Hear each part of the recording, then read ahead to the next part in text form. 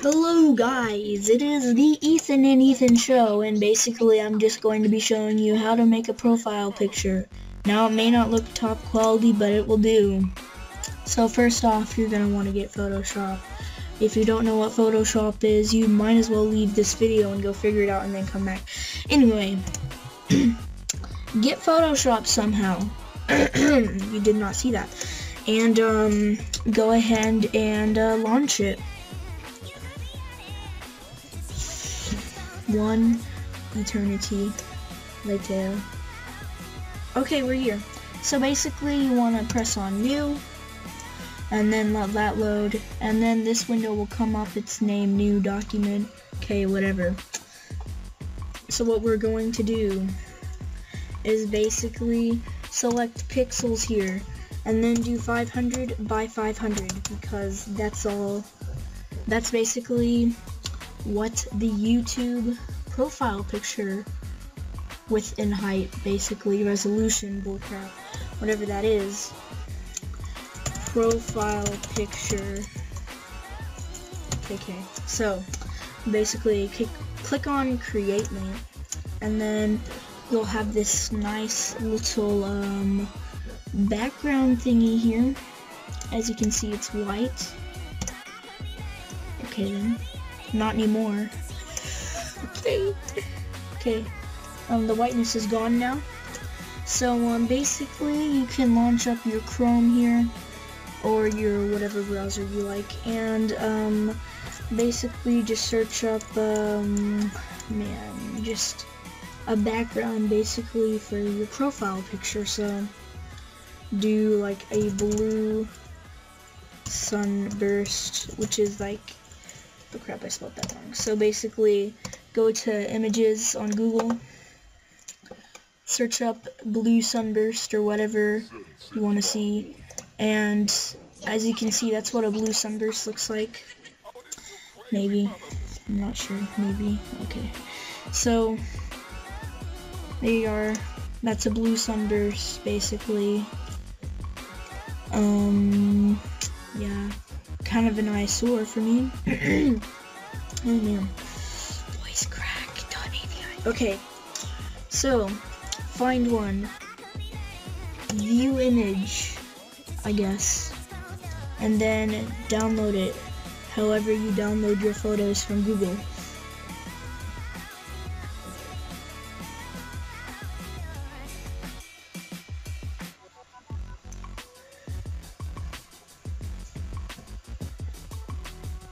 Okay, so I have Chrome set to automatically basically show up if it's a PNG file. Basically it'll already come up in this window and the photo will be there anyway. So basically just go back to your Photoshop, wherever it downloaded. It's most likely gonna be in your downloads folder. I'm just gonna use this one that I have because I don't really want to fumble around with it. So anyway, make it to size and then find the middle for it. So basically, if you have the purple lines on both sides, you should be in the middle. You will be pretty good. You'll be fine. And then yeah, so there you go. That's it. Click on the check mark, boom. There you go. Now go ahead and make a circle with the ellipse tool. Please bear with me here. Holy crap, where is it? Where are my shapes? Where's my shapes? Okay, here they are. Ellipse tool. Make a circle. Easy enough. Whatever. And then, oh my god, it didn't. Don't make it fill in. There you are. Okay.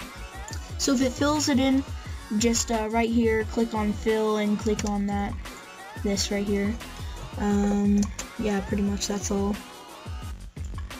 And go ahead and make it. So this is basically the thickness.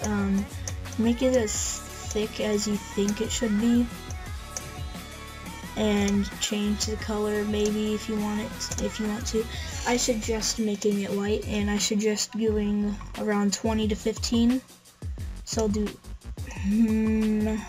21, that's good enough, I don't really care. And then you can basically close that, and there you go. And click on your moving tool once again, make it centered. It will tell you, or basically show with those 2 lines that I showed you basically.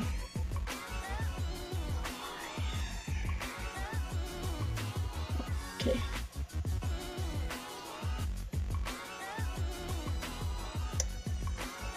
So it looks pretty much in the middle, I guess. Okay, that's good enough. It's centered. It looks centered, and it's pretty much telling me it's centered.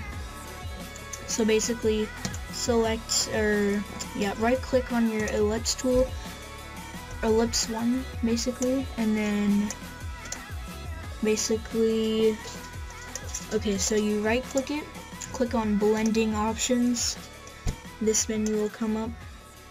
So bevel and emboss, go ahead and check that. Contour, texture, you can mess around with that. Drop shadow basically means it's a shadow, so whether you want it on the inside or basically they're both the same. Yeah, so click it, you know, make it spread, whatever, make the size whatever. So I'll do 33, okay, 33, distance 0, opacity, basically, I think that looks pretty cool. It's like a shadow, but it's like an outline at the same time, so I think that looks pretty cool. I'll click on OK. So now what you really want to do is go to dafont.com. Did not mean to type that, you know what I mean. And you can find a ton of fonts here. And Funny Barber looks cool. I'm gonna download that. And then click on it, and then basically you'll just have this file. Double click on it, Funny Barber, TTF, click on install, click the X button, and you can basically close out of everything except for PowerPoint in this video or whatever. Okay, all that font stuff you can just close out of that. Anyway. So, text tool. So, you want to put your name. So, we're done with the ellipse, right? So, we're going to put, oh yeah, okay. Okay, so you want to basically put your name. So, I'll just make up a name, random gamer XD. Just put random gamer. So really, honestly, fonts on here are messed up. So I'll just put gamer. And you can click on the check mark because you can move this into the middle.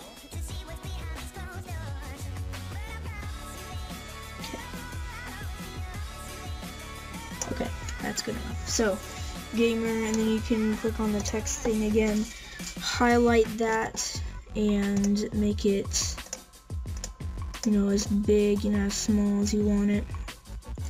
So put that. Okay, that's pretty good. Pretty good. Let's change the font to that font that we downloaded. What was it called? I think it was called, yep, that was Funny Barber.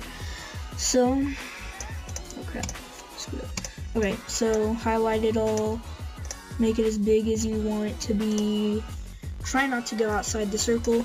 So here you can change the color, change it to your liking. I'll change that to this because, let's see here, I'm gonna choose a color, okay, yellow, okay, whatever, yellow. So that's it.